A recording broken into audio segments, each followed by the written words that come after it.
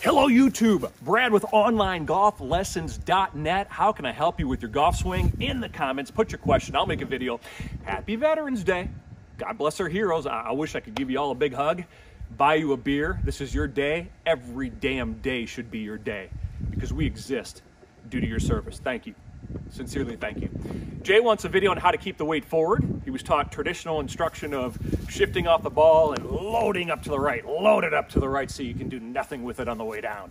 This was awful advice. In defense of past teachers, they didn't have $250,000 Phantom cameras, they couldn't measure in 3D, they didn't have radar. It's just still a little perplexing to me that they couldn't see that Jack and Arnold weren't swinging off the ball. Nobody was. They didn't see Hall of Fame instructor Jack Grout holding a young Jack Nicklaus by his super long hair. Oh, I wish I kept that picture when I had it. Forcing him to tilt and turn. Jack Grout knew what to do. Anyways, let's focus on some commands or feels. The swing, it's not a thought. It's a feel, period. You have to find your personal feel and then do it over and over. So you gotta throw some darts at the wall. Here's some different commands, right? And I'll give you some. It will ingrain once you find your feel. So, weight forward, two critical words in our system that are often misrepresented, unfairly, shocking.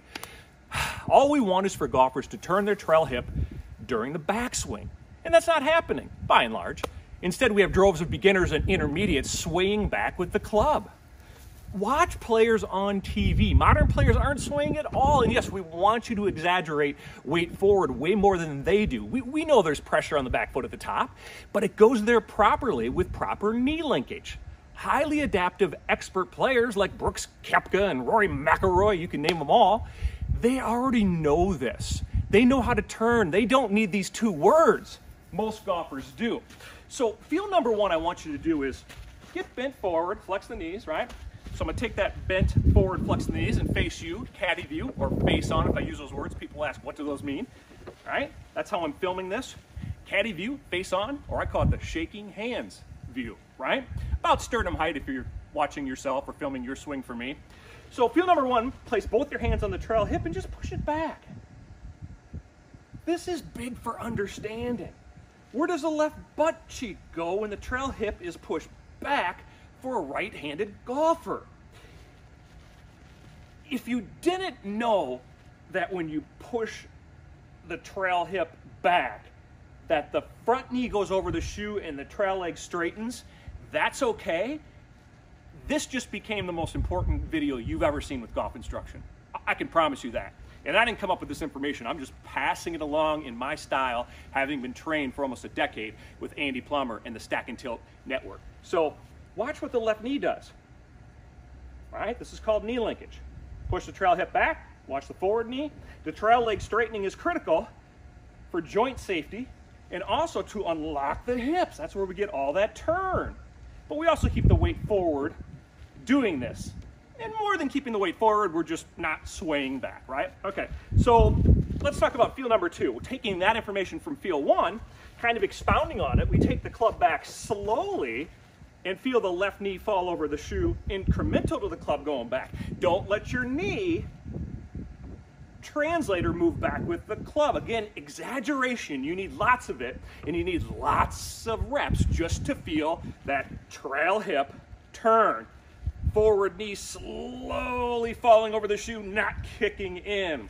And then you can start to hit the balls like this. I'll do an example.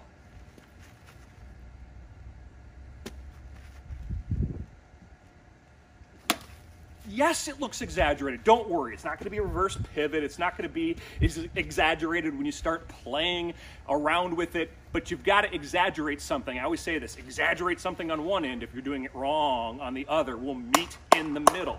That's how instruction works, exaggerated feels. Okay, so I'll do that one more time, and then we'll get to feel number three.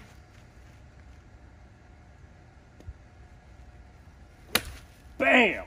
Smacked it. Okay, so feel three I've got on paper here, and all I'm doing is hitting balls with all of my weight forward. I feel all of it on that forward foot, and I'm keeping it there. So the only thing I have to think about once I put all that weight there is extending after I hit the ball. All my weight is forward, and then I extend. Oh, baby. I haven't been playing much, haven't hit a lot of balls. I've been busy teaching online lessons. Oh, but those shots felt really good. Just a few feels there. I have many more. If you unlock my Video Vault program, the stack and tilt lessons that I have, I'll link my website, onlinegolflessons.net, in the comments. You're gonna love it. 15 bucks for the program. More feels for Wait Forward. Videos coming up, maybe more today, definitely more tomorrow. I want you to tell me what you want made in the comments. Happy Veterans Day, everybody.